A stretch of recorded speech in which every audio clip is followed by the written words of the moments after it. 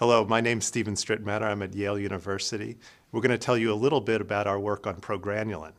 This gene and protein had been identified a few years ago as being causative in fronto-temporal lobe degeneration, but the mechanism whereby it would interact with neurons and participate in dementia was unclear. So two people in the lab, Fenghua and Tihan, started working on this project, and they'll tell you about the experiments that they did.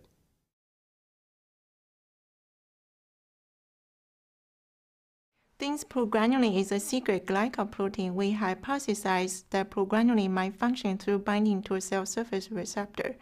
We found progranulin binds to neurons with high affinity, suggesting there is a specific progranulin binding partner on neuronal cell surface.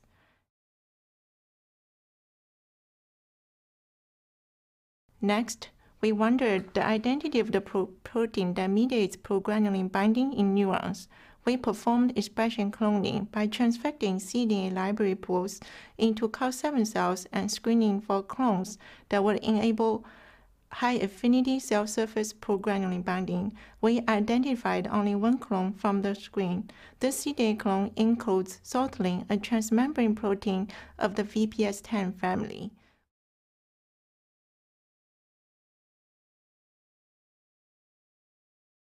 Progranulin comprises 7.5 granulin motifs. To determine which part of progranulin is involved in sortilin binding, we made truncation mutants.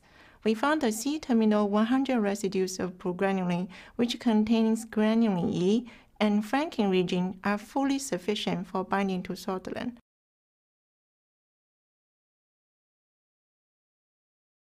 To test whether sortilin contributes to progranulin binding in vivo, we measured the binding of progranulin C-terminal region to neurons cultured from wild-type and sortilin knockout mice.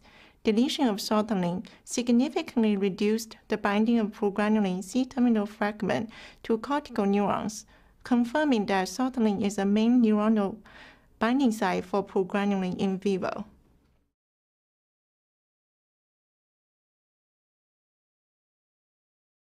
To understand the function of progranulin in the central nervous system, we decided to look at a neuronal stress model that has similar pathological hallmarks as the disease. In this model, we transected the sciatic nerve of the mouse and looked at the spinal cord. When faced with neuronal stresses like injury or disease, there's a dramatic change in the type of supporting glial cells called microglia.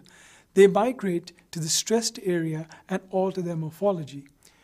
We saw a dramatic increase in progranulin in the injured side compared to the uninjured side, specifically in these activated microglia. Sortilin, on the other hand, is mainly localized to neurons.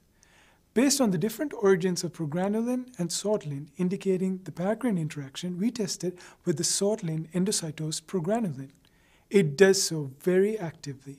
In this movie, what you can see is that green sortilin internalizes the red progranulin into cells.